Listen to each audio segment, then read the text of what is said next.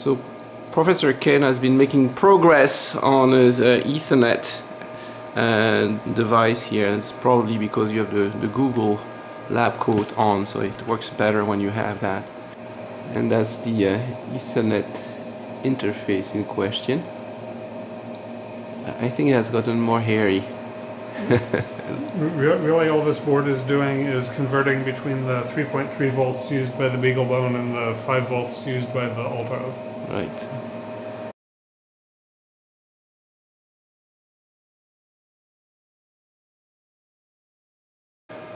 So you're sending packets? So I will start the Echo user, which will send Echo requests onto the Ethernet. And those are those little blobs as he doesn't write anything. Oh yeah, I see it. So yeah, it's sending packets right there. And then your little board back there is able to receive it. Okay, I'm quite impressed. There you go, 141 packets, I see it. 48. So here you can see the hexadecimal values of the data in the packet. The Ether packets are getting received, but when I try to send a response, the Alto doesn't get it. Alright, so that's the... Well, we have half of the problem solved, so let's solve the other half.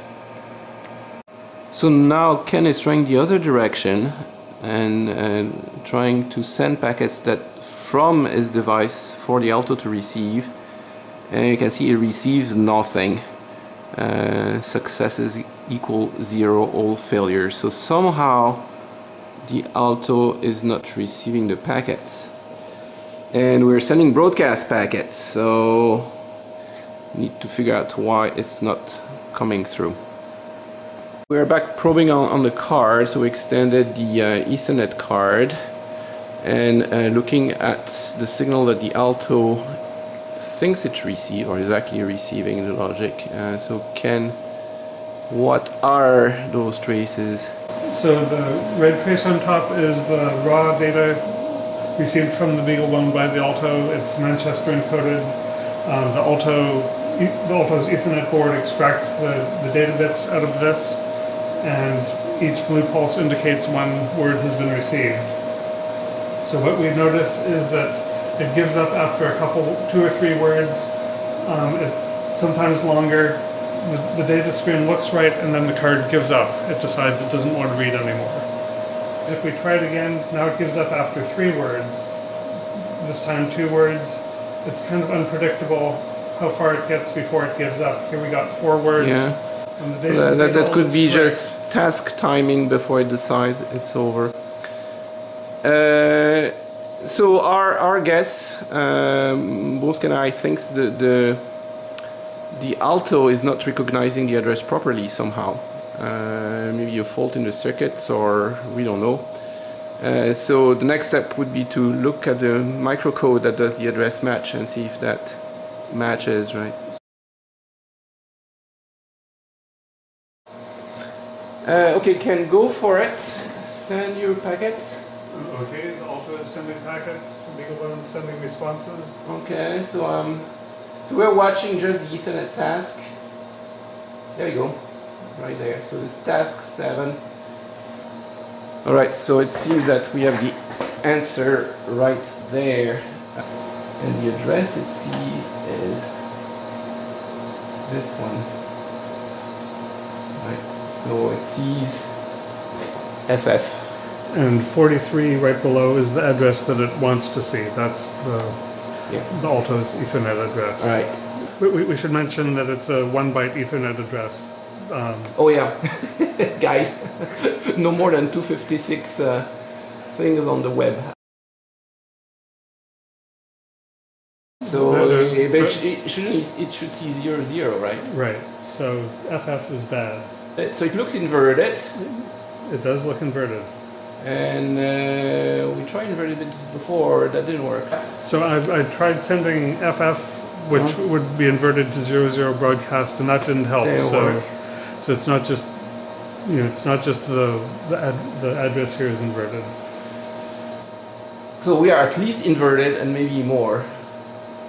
Let me capture this. Got it. All right.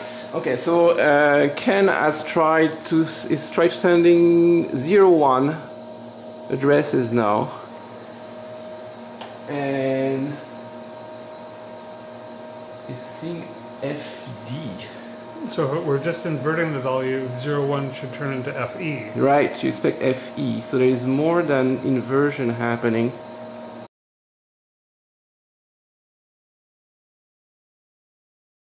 So Ken thinks he has figured out what's happening, and this gives me an excuse to show off my vintage HP 16C programmer's calculator. So we're sending 01, which of course in binary is the same as 1, and if it were simply inverted, that would do this, right? And that would be FE, but we're not seeing FE. Instead, Ken believes it's shifted one place to the right. Oop, to the left. Crap. It's wrong.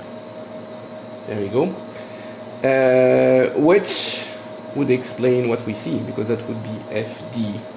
And there's actually a hardware explanation for that. Okay, we can zoom in on the start of the packet here. And if you look at the alignment between the incoming signal and the decoded data, we can put a cursor there, and you'll notice that it's starting to decode too late. It's starting its decoding on the up edge, but the signal starts with a down edge. So this gives us both the inversion and the 1-bit shift. Right, so it was expecting an up edge, and we give it the wrong edge. So right. It's both screwed up in polarity and it skipped a bit. That would be so unusual, because the alto is sending on one polarity and receiving on another one. The signal exactly matches the signal the alto is sending to us. We're sending the same polarity back, but the alto doesn't like it. That's okay. Well, that's was hard to anticipate.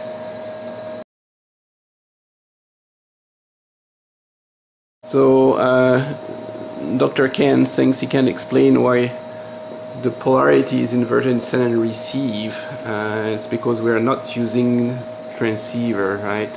So on the real Alto Ethernet, the alto is connected to this transceiver box, which generates the signals that go through the Ethernet coaxial cable.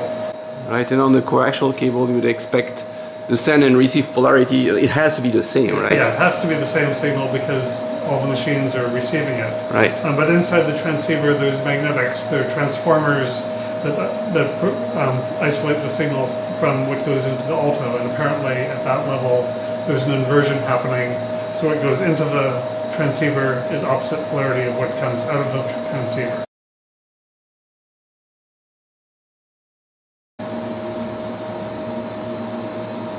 It looks like all the packets are always decoded right. Okay, it looks like we have figured the Ethernet out. So Ken is now running an echo sequence, and you can see it on the scope unfolding. Here's the echo request, and here's the response. So if I blow it up, that's what the packet the alto is sending to Ken's contraption, which mimics another node. And later on it responds with its own packet, the echo packet, and you can see Ken's contraption doing the transmission happily, and the alto is just equally happy here, reporting mostly echo successes. So we have a working 3 megabit Ethernet network.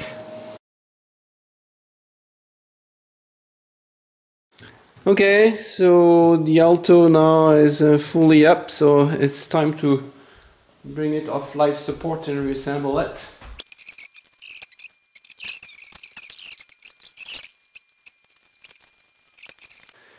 And these are all the wires that were connected from the analyzer to the alto. Almost all. Almost all. I have one more over there. Well, we did quite a few. I didn't realize it was that much.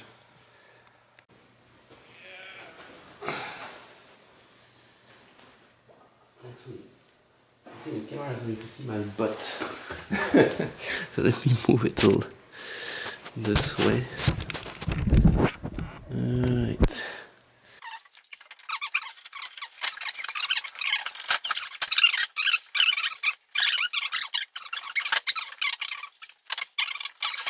Alright. Back here.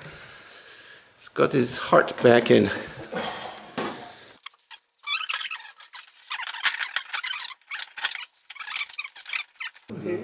Yeah, you got it. There we go. Okay, and then 4 bolts on that. Alright. And 4 cover. So that looks better. Fire test. So reassembled. Ready? So it should turn on white. There we go. Whew, I was worried for a second. It's booted. Alright, okay. Okay, well, I think it's done, guys. Yeah. You want to strike up a game? Pinball. The pinball.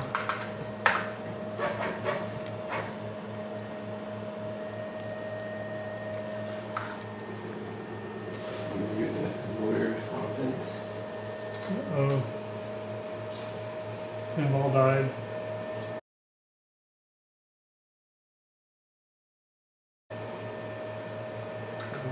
Oh.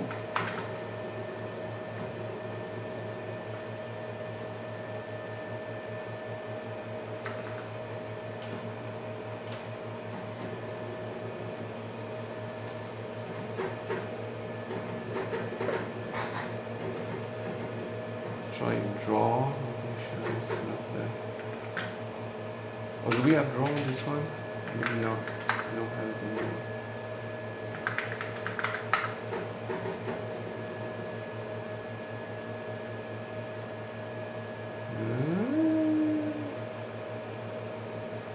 Cranboard problem. Got a problem? No, it's not running. Well, we can just check the logic analyzer. Oh crap. Why would check the connector Right. put on when we Yeah, but yeah, you know the one when we remove yeah. because if that one's not on right, we get that problem. Can you do mat? Can you do mat test? Oh, you need this.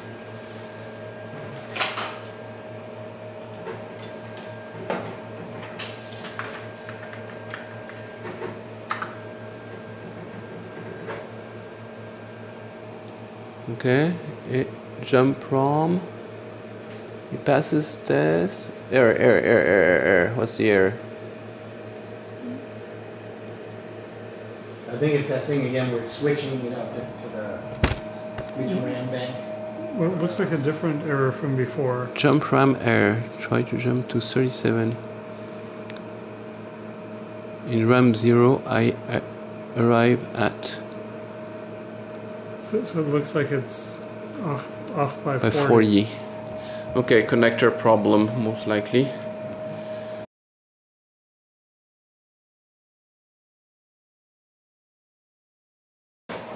It has to be a CRAM board problem. Yeah, it looks like that. Yeah, there's like one line that's... Right, one line that didn't contact it. Okay.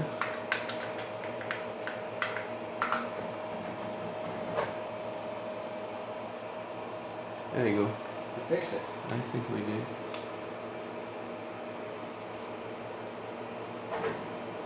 Okay, now to try a pinball.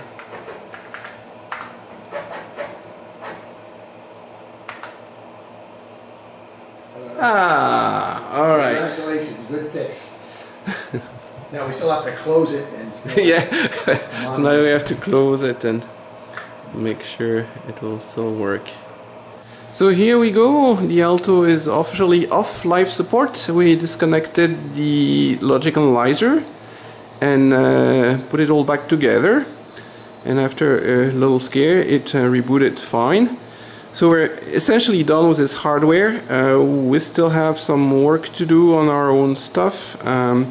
We want to now implement protocols on the Ethernet tool that Ken was doing, and then we need also to finish the disk emulator so we can write our own disks in particular, so we can test some of the software we haven't been able to run yet, and in particular Smalltalk, which has the windowing environment and it is very impressive. Other than that, we hope to find some sister altos to hook it up to in a network, and that's ongoing. And also we will start showing it around. The first event should be VCF West, the Vintage Computer Festival, this summer in August at the Computer History Museum. So hopefully see you there.